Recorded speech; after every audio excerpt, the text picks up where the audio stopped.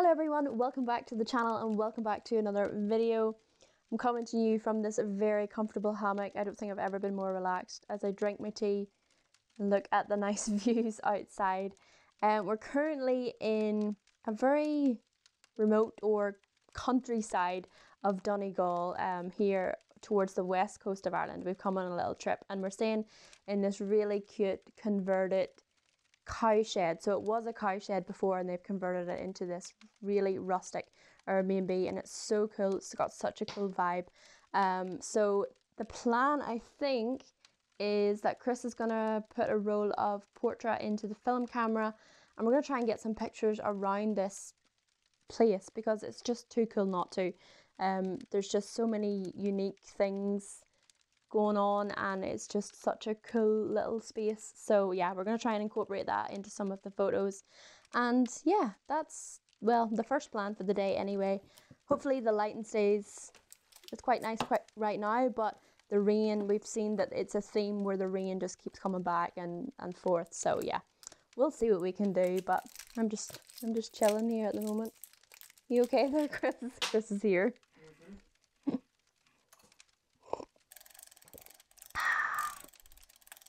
I want one of these for my home.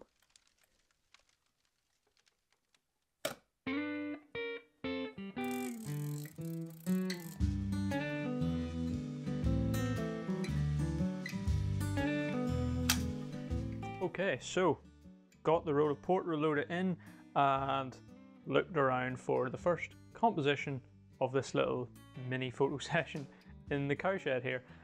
The window with the little sort of bench and the cute little red seat just looks really nice. A little writing desk. Thanks for that. I mean, it doesn't get much more of a rustic feeling than this.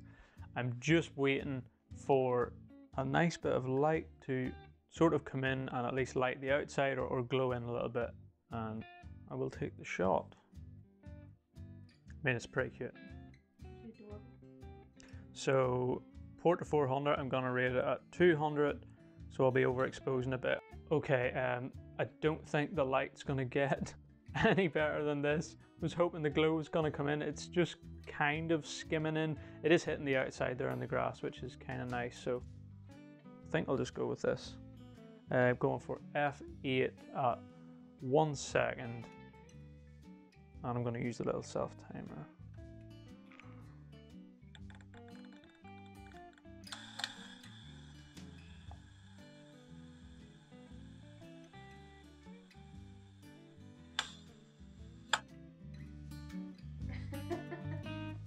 Shot number 1.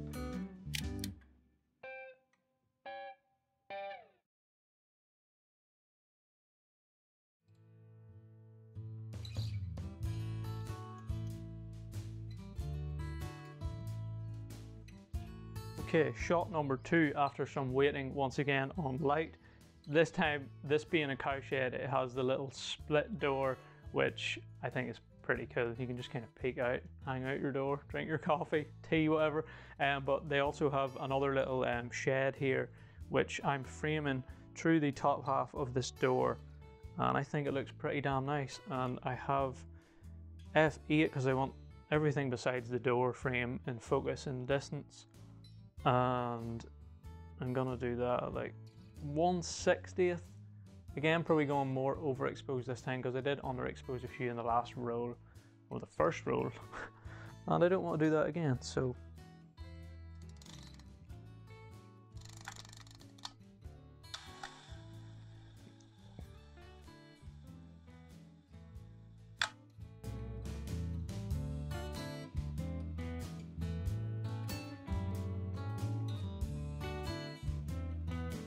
Okay, shot number 3 is actually going to be very similar to the shot I just did.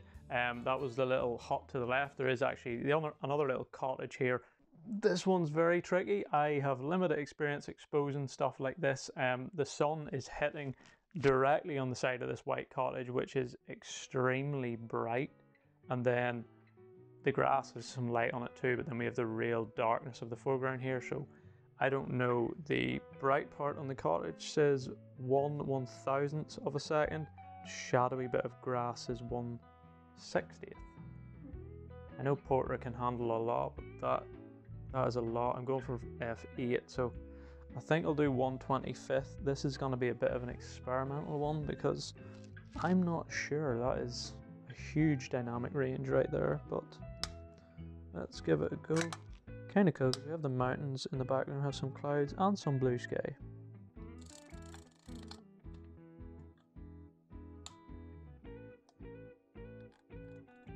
The timer is so handy on this thing. 1, 2, 3.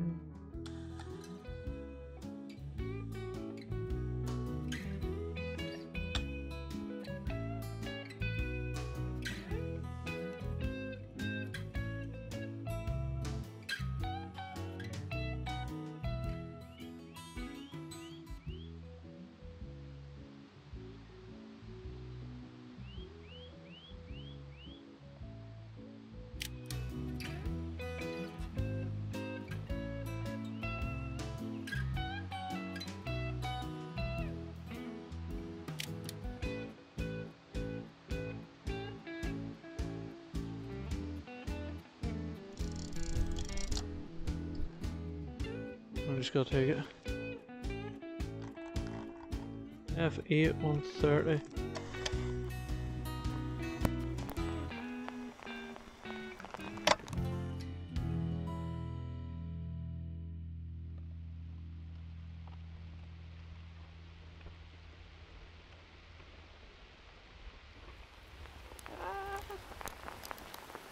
Alright, definitely time to go. Hailstones.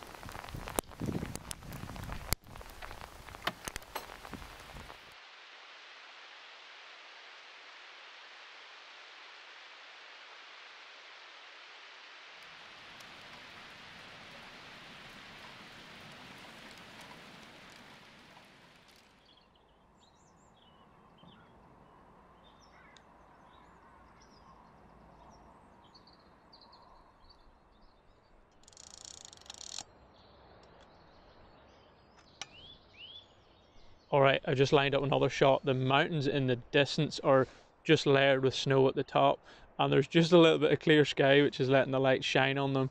And then I've got the field in the foreground with all these mossy stones and some sort of like, what do you call those? In the field, just scattered around. You never know the names of anything. I know. I literally said it last night. But anyway, looks kind of cool. I'm just waiting for this one little cloud to sort of sit in between the mountains. And I'm going to take this one, this time F11 at 1/30. It's kind of tricky because the foreground's all sort of flat and then just a really bright mountain. Very close. Alright. 1, 2, 3.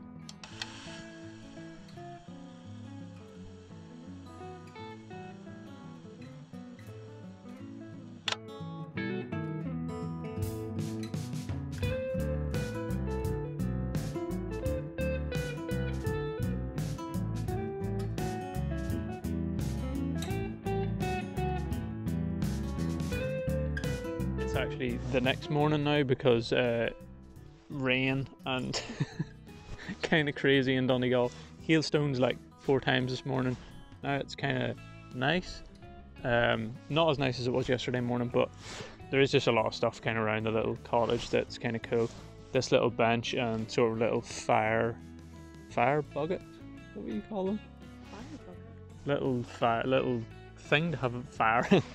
And then we just have the mountains in the background, sort of that like dips in the valley. There's not much. There's a tiny little house in the distance, but kind of a cool shot, I think. It's not the brightest, so F8 it's going to be like 130. I think I'll probably go with that.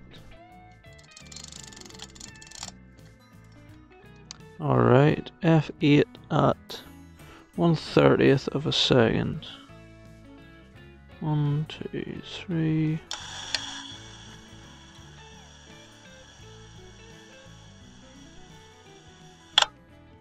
Boom. I think that'll look cool.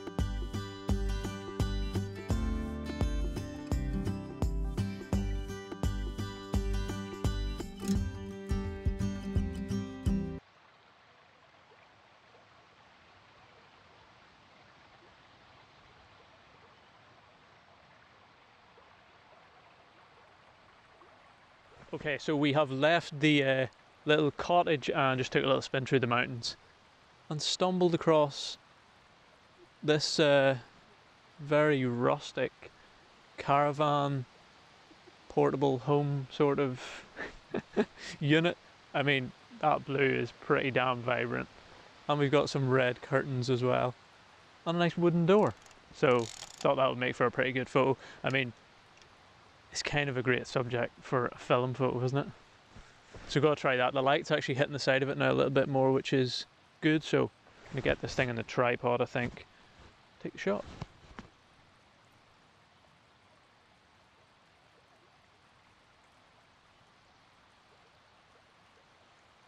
Okay, so I think I'm gonna go f8 and I metered it's 1/15th and we're just getting a bit of glow onto the side. I am kind of in the middle of the road here, so don't want to spend too long. f8 1/15th.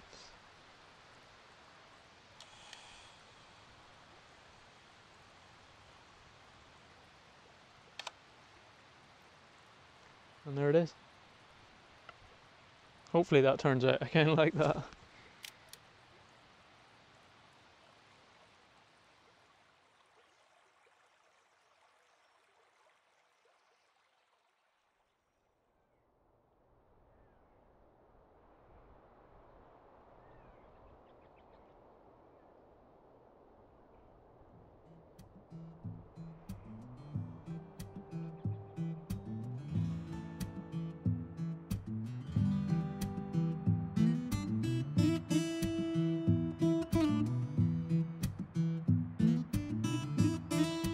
Okay, took a little drive through this valley and we're actually at a viewpoint. I have no idea what it's called. Right at the top here, and we have a view the whole way down through this windy road that's going through the valley here. And we also have some benches, and if you've seen any of the videos you'll know I like a good bench, chair, old bench. I don't know how old these are, but they look nice. And 2 trees are just perfectly situated so that I can kind of frame the valley in between. So that's what I'm going for. I think I'm going to shoot this one at f11 because I kind of want everything from the bench to the mountain in the background in focus. So f11 and I metered it says 1:15, 1:30, so I'm going to go 1/15 and then I'll be like 2 stops overexposed. Alright. Looks good. Yeah, that'll work.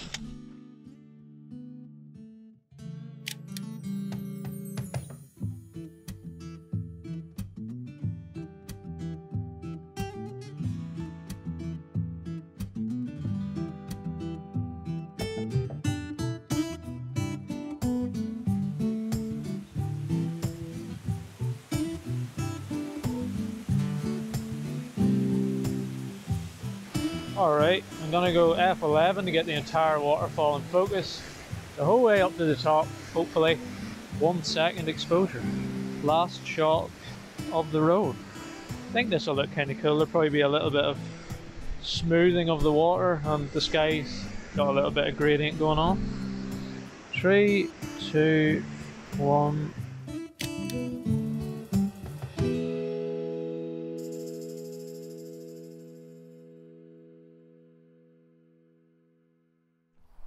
Well, that might well be the most relaxing few days that I've ever had. A little bit kind of off the grid, having to wake up, no heating, light the fire in the morning and stuff. Yeah, that trip to Donegal was pretty damn epic and we definitely will be back at some point. You're probably wondering what I'm doing. Normally the outros are inside, but I was out for a run and thought I'd mix it up a little bit, and I didn't want to drag this video on too much because it ended up being longer than expected. But yeah, great trip and super happy with the scans. That's obviously the 3rd roll that I shot, and I've learned some stuff from the first 2. Shot at a higher aperture, used the tripod for every shot in this one, and used Portra 400 for the first time, which was cool. And yeah, really happy with the scans. They came back super sharp. And the lab we use for those scans is actually called Take It Easy Film Lab, which, I mean, could you find a more appropriate film lab for us to get our film photos developed? thought that was pretty cool. But yeah, really happy with how they turned out. By the way, we get a lot of questions from people asking what this camera's like for vlogging. I've never actually really tried it that much for walking, but the few times we did it was too shaky, so this is a little bit of a test. I think I'll stop now in case it's too wobbly, but there's a little bit of information for you.